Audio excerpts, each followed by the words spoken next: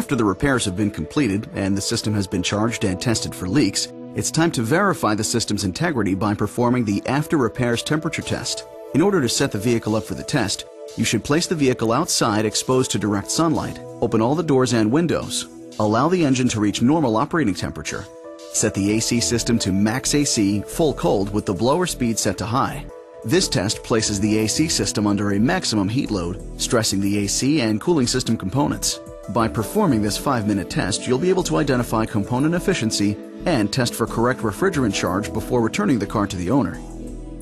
During the temperature test, we'll be verifying the efficiency of the condenser, evaporator, expansion valve, radiator fan, and the engine's cooling system. First, we'll measure the condenser's subcooling efficiency by measuring the temperature drop between the condenser inlet and outlet lines. The temperature differential should be a minimum of 20 degrees Fahrenheit and a maximum of 50 degrees Fahrenheit. Next, we'll measure how much heat is being removed from the ambient air by measuring the air temperature in front of the condenser and the air leaving the center AC duct. The air from the center duct should be a minimum of 30 degrees cooler than the air flowing across the front of the condenser. The evaporator superheat test is next. We'll be testing a Dodge Durango with a 4.7-liter engine. The AC system has dual evaporators using a block-type thermal expansion valve at each evaporator. During our test today, we'll be using a 4-channel temperature tool. It utilizes 4 probes that allow you to measure the difference between 2 components at the same time. This temp testing tool also provides you with the temperature difference readings between the probes. First, we'll attach 2 of the probes to the inlet and outlet lines of the condenser. The probes should be attached as close to the condenser as possible to achieve the most accurate readings. If the design of the vehicle restricts your access to the condenser, simply attach the probes at the closest possible point to the condenser. In order to achieve an accurate diagnosis, make sure the AC lines are clean and free of paint where the probe connectors are located. Paint or dirt on the AC lines can distort your readings by as much as 30 degrees Fahrenheit. After installing the probes, ensure that the clamps and wires are clear of the drive belts and engine pulleys. Next, we'll install the air probes. First, place one of the air probes about a foot in front of the condenser or across the grill. Place the second probe in the center AC duct. With the AC system running and stabilized, we can now record the temperature readings. Temperature test readings. The temperature drop across the condenser is an indicator of the subcooling efficiency of the condenser, or how well the condenser can release the heat that was absorbed by the refrigerant. This reading should be between 20 degrees minimum and 50 degrees maximum. The temperature of the discharge line at the top of the condenser is 179 degrees, and the reading at the outlet or liquid line at the bottom of the condenser is 138 degrees, or a difference of 41 degrees. This reading indicates that the condenser is performing to specifications. Let's take a look at the air temperatures. The ambient air in front of the condenser is 104 degrees, and the temperature of the air coming out of the center AC duct is 65 degrees, for a difference of 39 degrees, indicating that the system is performing great. When the owner is driving down the road during cruise conditions, the air coming from the center AC duct will be in the 40-degree range, providing a very comfortable passenger compartment. Testing the evaporator heat exchange process. Thermal expansion valve systems. Most TXV systems locate the expansion valve inside the evaporator case, making it nearly impossible to get a temperature reading at a contact point past the valve.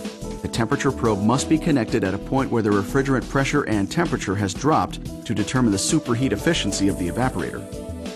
When testing expansion valve systems that do not provide access to the evaporator inlet line after the TXV, we can test the operation of the valve by measuring the center duct outlet air temperature and the suction line temperature. With the probes attached, we can monitor the temperature difference between the center duct air temperature and outlet line. The duct air temperature is reading 65 degrees, and the outlet line close to the firewall is reading 67 degrees, for a difference of 2 degrees.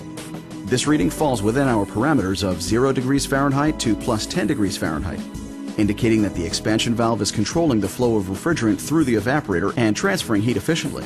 This test parameter is valid for most passenger vehicles because they use thermal expansion valves with superheat settings that range between 4 degrees Fahrenheit and 8 degrees Fahrenheit. Remember, if the temperature at the evaporator outlet line is cooler than the center duct air, it could indicate an expansion valve that is stuck open or is overcharged, allowing liquid refrigerant to return to the compressor.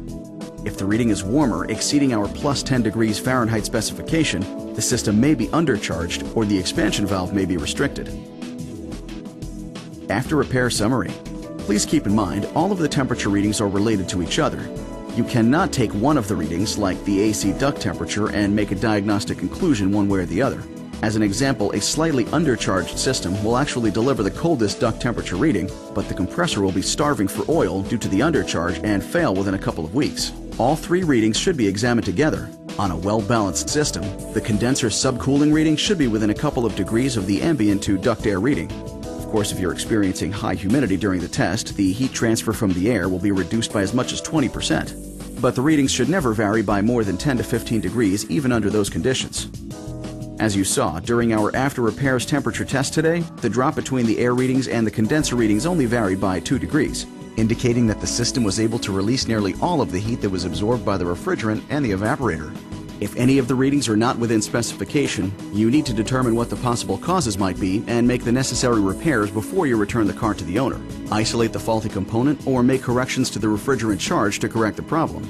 As you can see, the after repairs temperature test only takes a few minutes to complete, and it will prevent the possibility of a comeback and an unhappy customer.